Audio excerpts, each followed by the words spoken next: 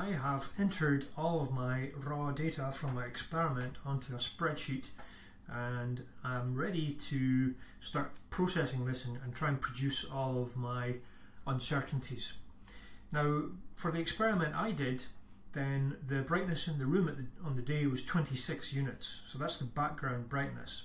And obviously all of the measurements I made include some contribution from that background, so I'd really like to get rid of that by subtracting 26 from every single raw measurement.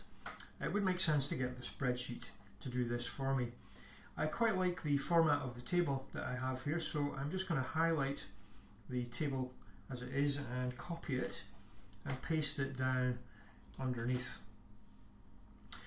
I'm going to be updating all of my irradiance measurements by getting rid of the background, so I'll clear out the data from there, and then I'll start by using a formula to do 810 minus 26, 868 minus 26, etc.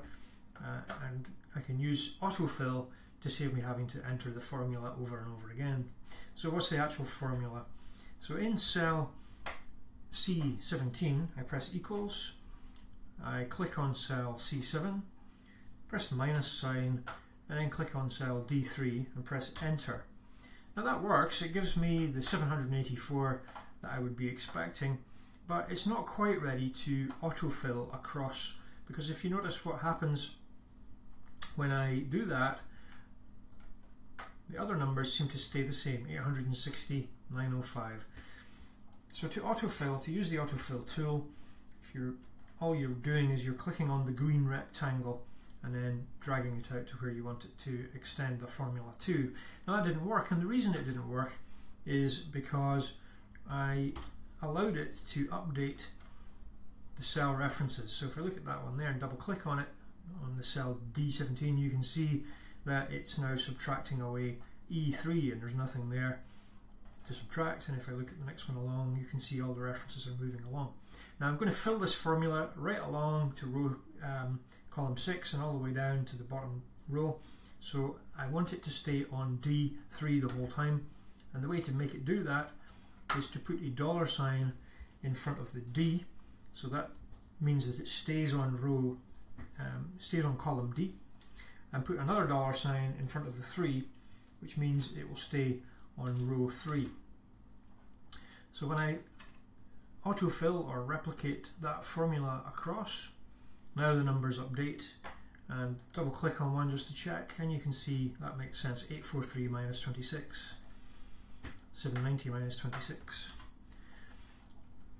Now I want to extend that down into the remaining rows, so I can take the whole row and then autofill the entire row right down to the bottom in there. Quick spot check, double click on one of them. Does that look sensible? So I've got F21 equals F11 minus D3 again. So that's looking good. It's kind of destroyed my formatting just a little bit, but you can sort that. So there you go.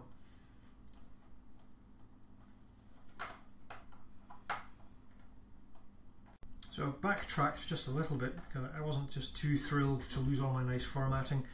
So the way to extend the formula and preserve the formatting, if you select the entire row, instead of using the autofill handle, if you copy to the clipboard and then go to the next area and select the area where you wish the formula to go. If you right click on that area, and then under your paste options you can choose what to paste. So in this case I want to paste only the formulae. There is an option there to paste formatting as well. So I'll just paste all the formulae in there, and again double check by double clicking. That is correct.